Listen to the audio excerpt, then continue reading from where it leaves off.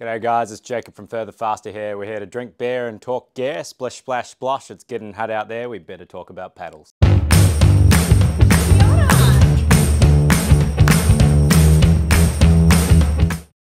Today for the beer, we've got Zeelandt Brewery, Jerry Rig, and tasty wee Heller's Lager.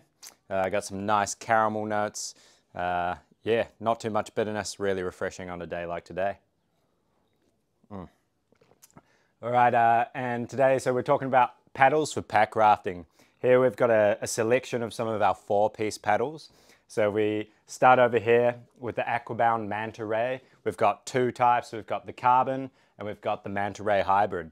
The carbon has a carbon blade and a carbon shaft with a little coating over top to help protect the blade.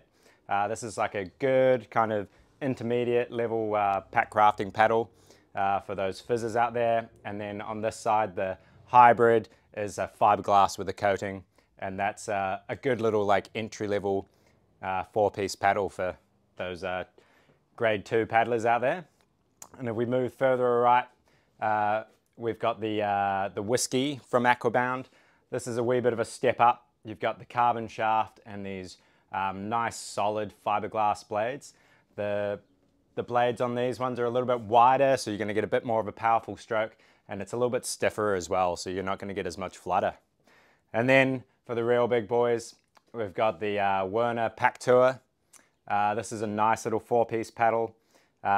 With this one, everything is just these little button locks, but this one has an adjustable length as well. Whereas these ones here from Aquabound, they all have a adjustable angle, but the length is set.